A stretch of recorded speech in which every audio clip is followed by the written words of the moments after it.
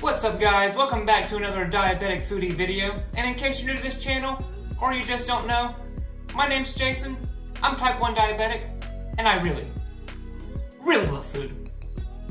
And that's just a big no-no. So you may have seen my most recent video where I reviewed Stouffer's mac and cheese bites. Well, I went grocery shopping again, and I found these bad boys. Bacon and white cheddar mac and cheese bites. Now, if you did watch my previous video, then you know that I really liked the original Stouffer's mac and cheese bites. So I'm expecting great things from this. So let's do it! Alright, here we go. They look just like the previous Stouffer's mac and cheese bites, although this time with white cheddar. Also, quick note, I should probably check my air fryer because almost halfway through cooking these, my smoke detectors went off.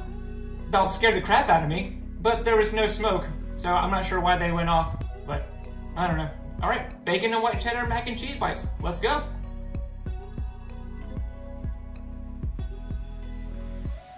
So if you watched my last video on the Stouffer's mac and cheese bites, then you realize that I really liked those a lot. They were great. These are even better. Like seriously, these are like delicious. I guess it's true that adding bacon to anything makes it better because this is fantastic. These also solve the problem that I had with the regular mac and cheese bites where they tasted great, but there was not a lot of ooey gooey cheese in there, so the texture was kind of weird.